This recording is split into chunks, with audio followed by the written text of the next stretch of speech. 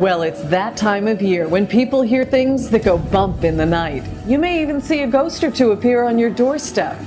But what do you do if the ghosts are real? Who are you going to call? Lisa Zierenberg and her friends at New England Paranormal. Like most paranormal investigators, my interest was sparked by a personal experience. I grew up in a house with a lot of activity. They had doors that would open and close, cabinets that would open and close, things would disappear.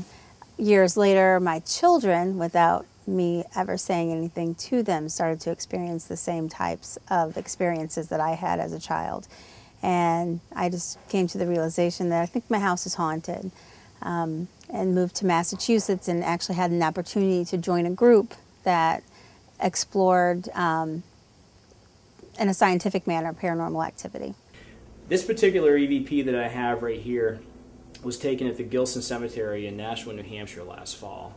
And this cemetery is reportedly very haunted, and it lived up to its reputation the night we were there. We had a lot of EVPs, a lot of strange things that happened.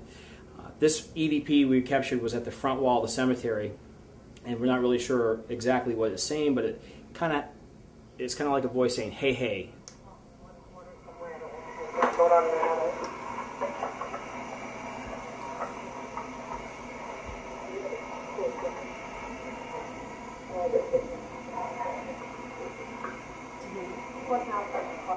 We're not really sure what that was. It wasn't one of us. There were only 3 of us, and nobody was really staying very close to me at the time, but it was an interesting one.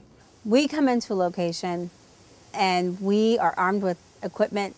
We have EMF detectors, we have thermometers, we have our cameras. What we're trying to do is find a scientific explanation for why something might be happening. If you're complaining of odors or noises, we're going to look for maybe rodent droppings, because that could be the scratching noises that you're hearing in your walls. We're going to try to see if you have old electrical wiring that's giving off high EMFs, because a lot of times it's been documented that high EMF frequencies will cause a feeling of paranoia, like you're being watched. All right, this room here, the bed was there, she saw an apparition, so I would say that the best bet we're going to have is to take one camera and put it on this mirror right here and face out toward where that bed used to be.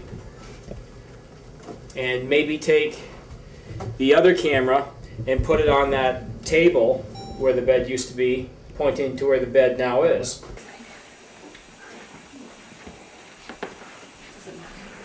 Can you tap me on the shoulder? Either shoulder. You pick one.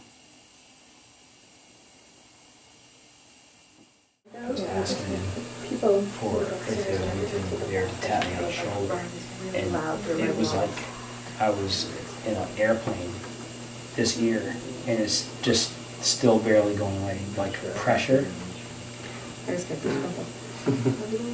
Really hot. I mean, it was like I thought my head was going to explode for a minute.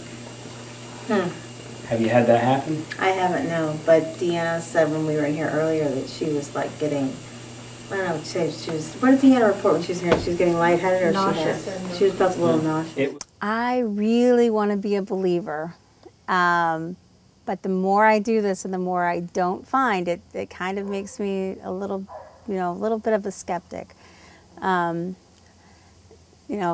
Generally we don't find anything, and maybe it's because I'm looking so hard. Is Lisa's house haunted? We'll let you decide. Listen to these EVPs captured during the investigation while we go to break.